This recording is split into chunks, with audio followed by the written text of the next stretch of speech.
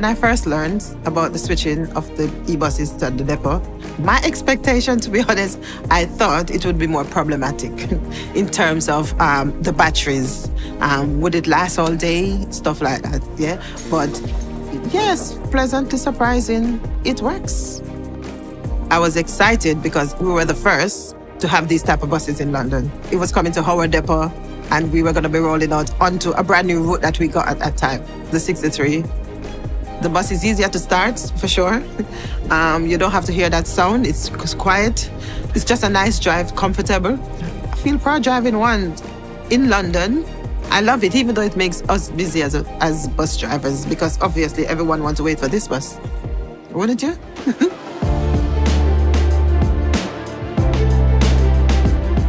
So here at Transport UK London Bus, we operate 11% of the TfL network. We operate 33 million miles every year, and we carry 145 million customers every year on the fleet of 900 vehicles across 6 depots. So the Mayor's aspiration and TfL's objective is to completely decarbonise all of the bus network by 2030.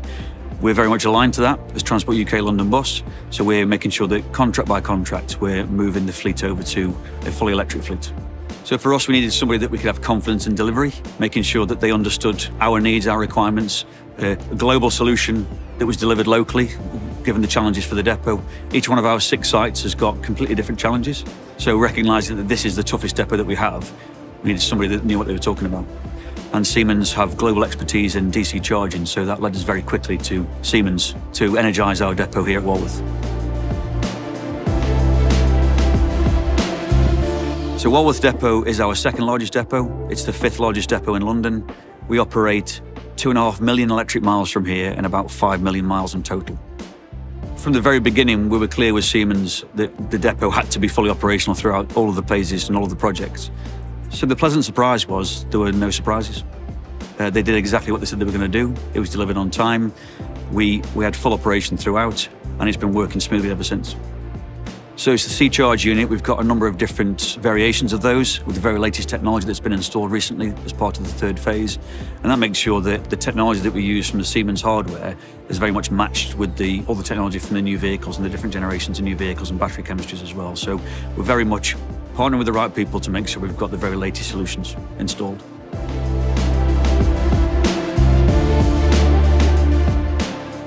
So with Siemens, every project is a big spokes project, so we can satisfy any needs from the client. In this case, in Walworth, we had to think a way to charge 34 buses at the same time, so it doesn't affect the power on the grid.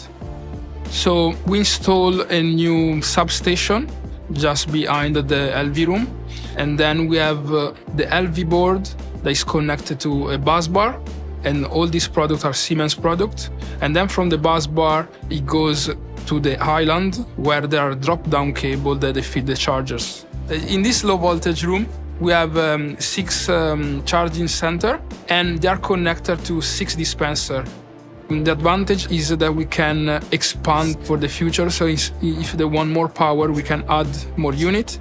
We can change the layout for the future, and the customer as well can understand easily how to operate it, because it's literally plug-in and play component where they can start to charge straight away. So the scope of products and systems that Siemens offer customers is really broad and quite unique in the market, spanning from offerings, relating to the equipment that's used to connect the depot to the electrical grid.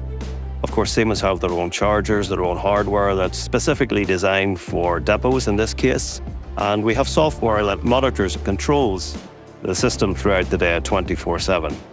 And we complement that with many levels of service for our customers depending on their requirements. So for example, here at Walworth, we're on 24/7 cover. And what's really cool is that we can help our customers avoid needing upfront capital, so we can finance the projects for them. And we see this as a real enabler to help them get charging and get moving. So post-implementation, following the initial works, the journey really only begins.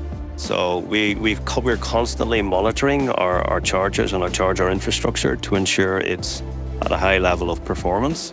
And I think the real advantage of Siemens here is that this is an ecosystem, a global ecosystem of learning. So we're constantly, working with other regions throughout the world. We're also working on similar projects. So we have that real diverse, I would say, ecosystem in terms of knowledge sharing. And it generally is a strong culture within Siemens to continually try to get better. At the end of the day, for projects like Walworth, collaboration is key. No one can do it alone. So that's why we need a strong ecosystem of partners. At the end of the day, I know that Siemens solution let me provide a good customer service and enable the customer to do what they do best to keep London moving. At the end of the day, partnering with Siemens has unlocked the full potential of this depot and will do for many years to come. At the end of the day, it's the future. This is best for the city, it's best for everyone, it's best for the customers, for the drivers, it's eco-friendly. So at the end of the day, it's the future.